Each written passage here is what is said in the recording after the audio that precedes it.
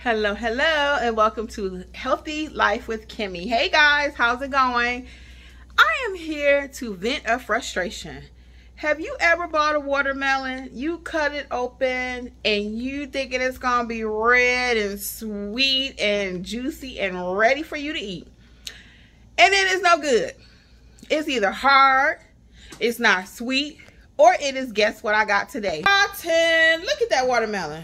Look at that. Good for nothing. I'm so upset. So I bought this watermelon today at Costco, $8.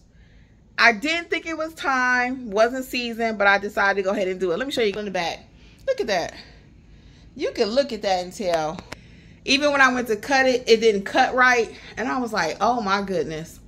So anyway, I gotta take this watermelon back. And Costco is not closed.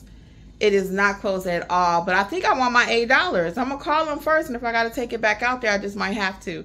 Do you have any tips on how to figure out if the watermelon is good? Let me know if you have any tips. For the people in the back again, look at my watermelon. So you know I ain't happy. All right, until next time, guys, this is my vent. This is Healthy Life with Kimmi.